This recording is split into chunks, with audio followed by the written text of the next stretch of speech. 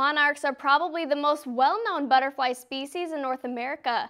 They migrate south for the winter and fly back to northern states for the summer. To learn more about how these butterflies migrate, Hitchcock Nature Center invites the public September 6th to tag them before they make their grand journey. They're easy to find in fields. Look, here it is. With its orange and black wings and spotted edges, the monarch is a popular butterfly. These monarchs are magical.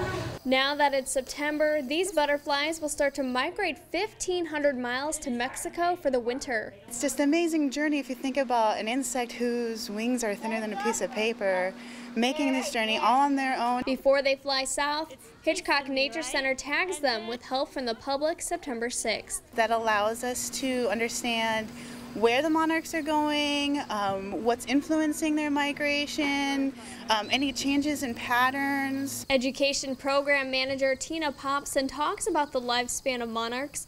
Those born during the summer only live 2 to 5 weeks, but others can live up to 9 months. It's a mystery how they know how to get there, how they land in the same areas and return to the same areas that 5 generations removed, that really originally came from. The Boerichter girls test their knowledge and skills to catch the butterflies in their nets. Kind of hard to tell if we're seeing the whole one that's just flying all over the place teasing us, or a whole bunch that are teasing us. While seeing several far away in the field, they find out capturing the elusive insect in a net takes time and patience. When they're purposely avoiding you, not so easy. After watching this monarch for nearly 10 minutes, they catch it. I got it!